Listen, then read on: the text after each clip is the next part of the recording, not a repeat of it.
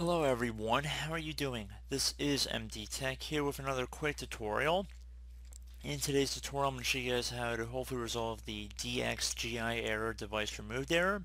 And this typically would occur, or you get this pop-up if your graphics card is not able to run on your computer. So if you're unable to connect with your graphics card driver, this tutorial will hopefully be able to resolve the problem for you guys. So we're going to start by opening up the start menu, and you want to type in Regedit, so Regedit.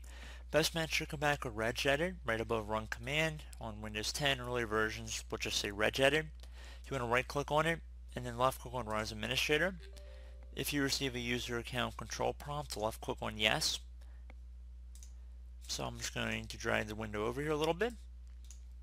First thing I would suggest is to create a backup of your registry, so if anything never went wrong or you ever wanted to go back to the earlier version of the registry before we did anything, I just want to show you guys how to do it.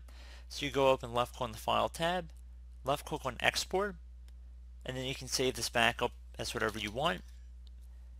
And I'm going to select All for export range, so if you're currently left clicked on one of these, you want to just select All. And then I'm just going to put it on the desktop. You can save it wherever you want personally. Again, file name, just saving that as backup. I'm going to left click on Save. And it might take a moment to save, so just be patient.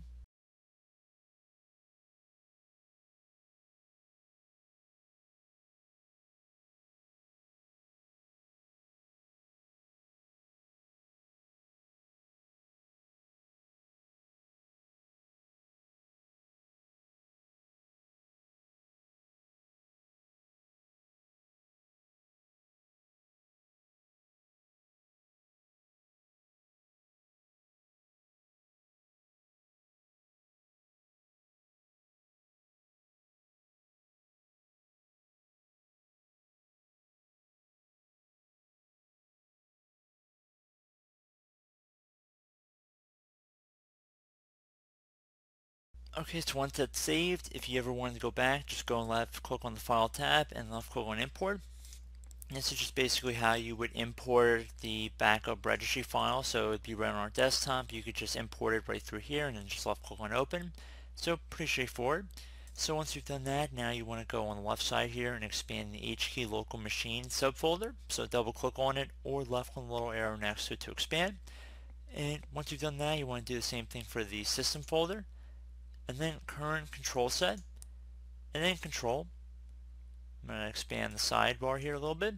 And you can also follow our path up at the top of this window so you can see exactly where we're going. And now you want to go down and double click on the graphics drivers. Or just left click on the folder one time, but you want to be underneath graphics drivers right here. And on the right side you want to click in a blank spot, left click on new, and then left click on DWord 32-bit value. So now you want to name this as T, so capital T, lowercase dr, and then uppercase level, so Level, all one word. So again, TDR level, all one word with the T and the L capital. Hit enter to save the name here. Once you're done with that, you want to double click on it. You want to make sure value data is set to 0, and then left click on OK. Once you're done that, I would suggest restarting your computer. Hopefully that's resolved the issue. If it has not, if we close out of here, open up the start menu, you want to type in Device Manager. Best match should come back with Device Manager. Left click on that one time. Now you want to expand the display adapter section, so just double click on it or left click on the little arrow next to it one time. So whatever's under here, you want to right click on it, left click on Update Driver. I'd suggest searching automatically for updated driver software. Windows will search your computer and the internet for the latest driver software for your device, unless you've disabled this feature in your device installation settings. So I'm going to left click on that. Should take a moment here, so just be patient.